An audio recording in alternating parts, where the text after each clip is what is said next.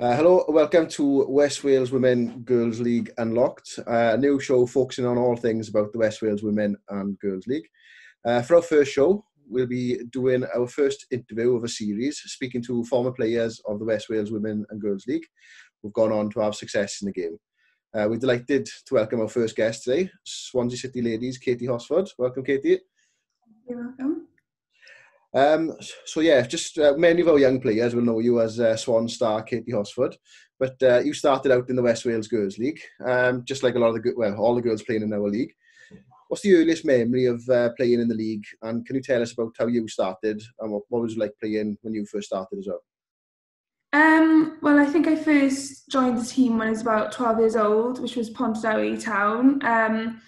Really new to the game, always played with boys beforehand, just in the street, in school and things like that. So joining my first team was, really daunting, but got really welcomed in, loved it. Used to play on every Sunday. There's a lot of tournaments as well back then in the league. So I used to play, like a round robin with a couple of teams on the day.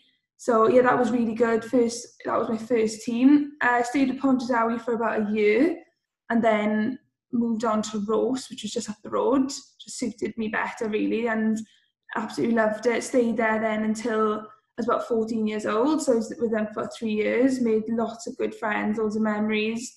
And then for my final year, I joined Kimla. And at Kimla, we won the League Cup, we won the league, and we got to the semi-finals of the Welsh Cup. So those are probably the highlights of myself in the West Wales Girls League. Winning it with my friends and getting the opportunity to play in big matches at a young age was really beneficial to me, and moving on then to senior football. But yeah, those are probably my earliest memories. Great stuff. The numbers of girls playing football is growing year on year, and it's obviously great to see. You also, you do a bit of coaching yourself. Have you seen that increase in numbers and seen the quality improving firsthand? Oh yeah, definitely. I mean, when I played in the West Wales Girls League, we'd struggle to make a squad of 11. I mean, sometimes we'd play with 8 players. The other team would have a full squad, and we really did struggle for numbers quite often. So to see the teams now, the amount of teams to start is probably double the teams of when I was playing in the league. So it's obviously a stronger league, more players. And I think the strength of the squad as well. You've got so many good players, talented players distributed around lots of different teams. So obviously each team is going to be strong in its own way, and a lot more players now in terms of when I'm coaching. I mean, we hold trials every year for the Girls Academy, and we try to keep a maximum of 20 players per squad, and we have 4 age groups. And I mean, it is really, really difficult to pick those 20 players. There's so many talented girls who are on the fringes and just missing out based on the fact that we can only really have 20 players per squad. So, the fact that they have to challenge themselves to get in that 20, and there's so many players competing for that. I mean, I think with one age group, there was about 40, 50 trialists, and, back probably when I was that age, there was nowhere near that figure. So yeah, definitely growing now. And I mean, there's lots more opportunities for them as well. They can join club teams, there's no pressure, they can just go and enjoy with their friends. There's more teams around for them to be able to do that. And I think, the huddle groups that the FAW are putting on, I mean, they are vital really for getting younger girls involved. They might find it a bit daunting at first, but it's lots of fun and games. So yeah, definitely now the numbers have increased massively. Yeah, definitely. So, and obviously you told us earlier a little bit about your sort of the teams you played for and everything. So could you just tell us a bit about your journey, I guess, from young player and to Welsh Premier Women's League winner and playing the Champions League and things like that? So, yeah, definitely. When I started out, obviously, like everybody else, playing for their local club team, playing with the boys, probably wherever you can get a football. That's what I was doing. You'd always see me around the village with a football, and I challenged myself. I moved to Kimla when I was younger because I thought that was the best move for me to try and win some trophies and develop really. And then I got into the Swans Development Centre, which we run now. I was a player there from under 12s up to under 16s, and it was from there really that I found a pathway into the senior team. Ian was obviously my coach for the under-16s there, and he asked me to go along to training, and it worked quite well really, because my birthday's in August and the new season started in September, so I was able to sign for that season. And it was tough to begin with, going from junior football up to senior football. Obviously there's lots of challenges, the Katy being the main one.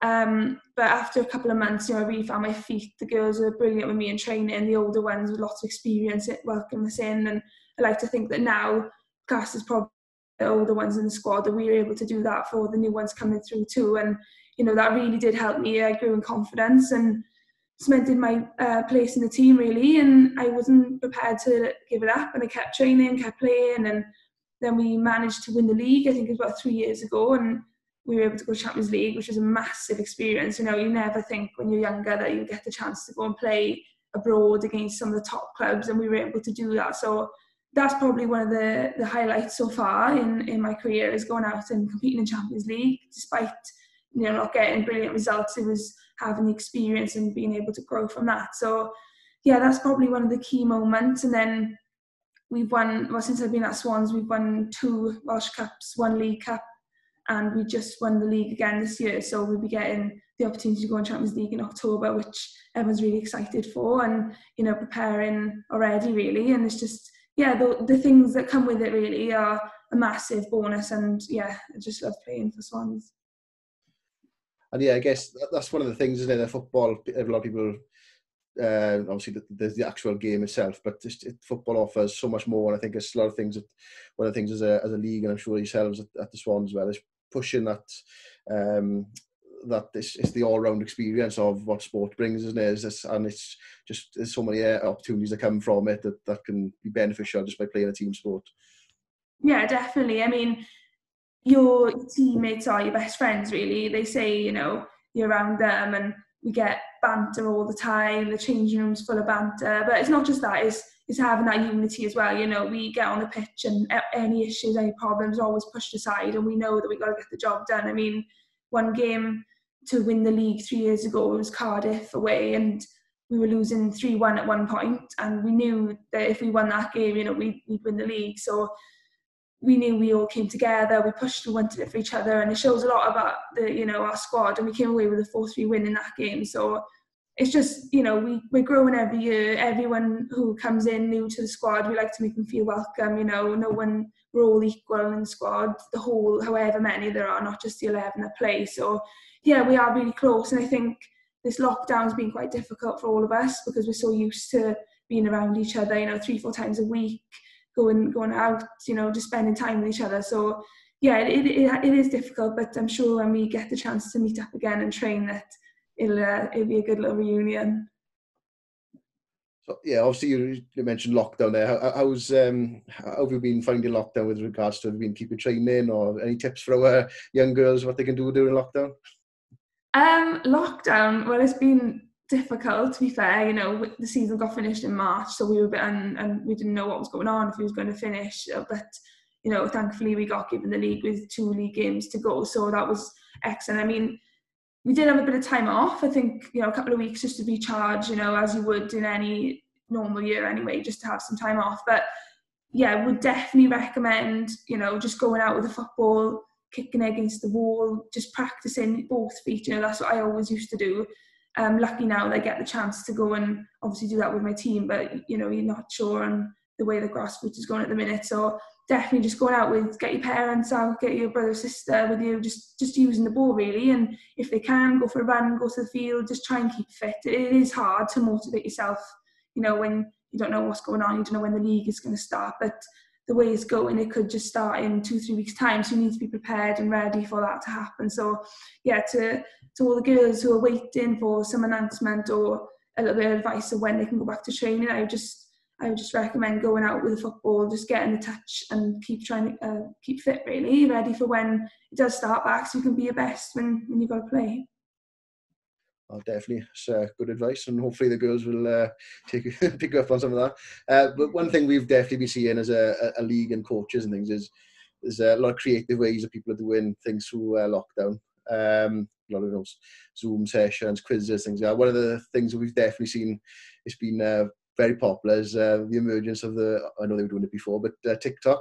Have you been partial to a few TikTok dances doing? To be fair, I haven't downloaded TikTok. Probably because I'm afraid I'll get addicted to it, because I know lots of people spend hours on TikTok. I've seen a couple of the girls, they've done some TikTok videos, but no, and when I'm coaching, that's all the girls talk about is TikTok, so I'm not getting involved in it. They can carry on with their TikTok dances and then surprise me when we get back to coaching.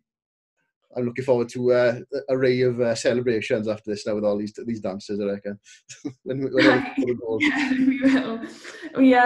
I set some of the girls with the younger age groups a little challenge one week to come up with some celebrations, and they did bring out a TikTok dance in that, and on the bus and away journeys is only at the end of it. So yeah, they're definitely TikTok fanatics. It's all good fun.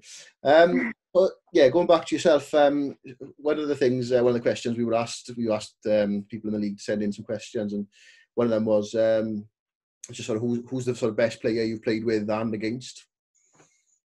Ooh, on the spot. I'm going to go with Rachel Rowe.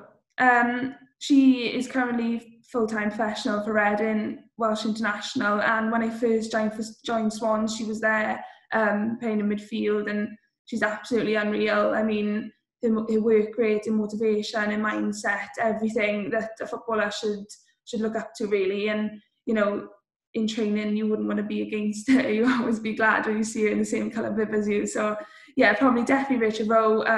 Really, really talented footballer, and I'm sure lots of the girls in the West Wales Girls League will know Rachel for representing Wales and what she's gone on from, really, because she started off like all of us, playing in the league and getting some good games then, and getting into the Swans, and then pushing on and getting a full-time contract. So yeah, she's definitely probably the best player I've played with, and I could say against in training, but I'll have to play against her on the weekend. Brilliant. So one of the other questions then was, what advice would you give to any of the girls who want to obviously go on and take football on as a bit more of a serious career, or if not full time, but just sort of a bit more serious in the in the Welsh Prem and that kind of thing as well? First of all, like everybody says, is not to give up and just keep trying, keep working hard.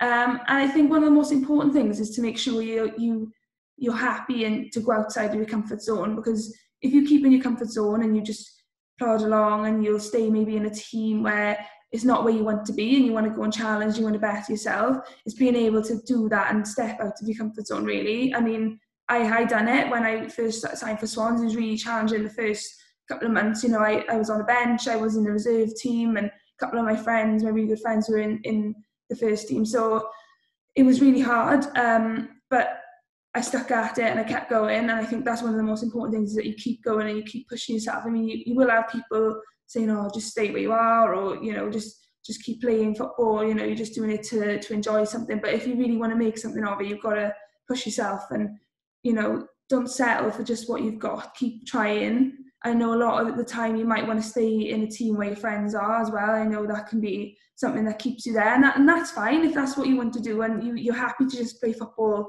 on the weekend with your friends. That's fine. But if you want to go and push yourself, don't be afraid to do that, and don't worry really what other people think. I think that's the most important thing. Oh, great advice.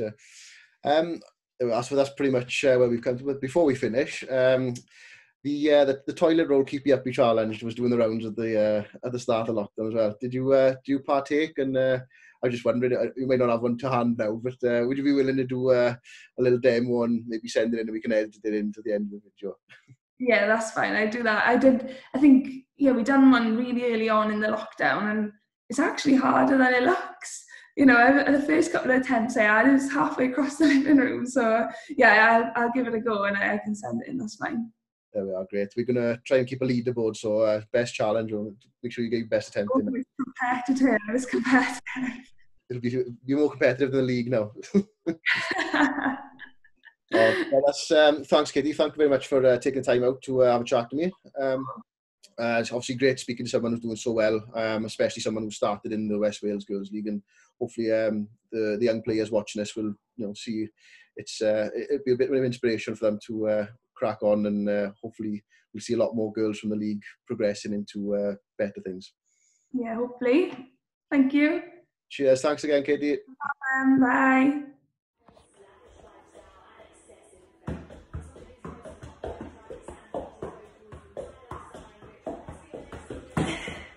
Look after yourselves and keep active.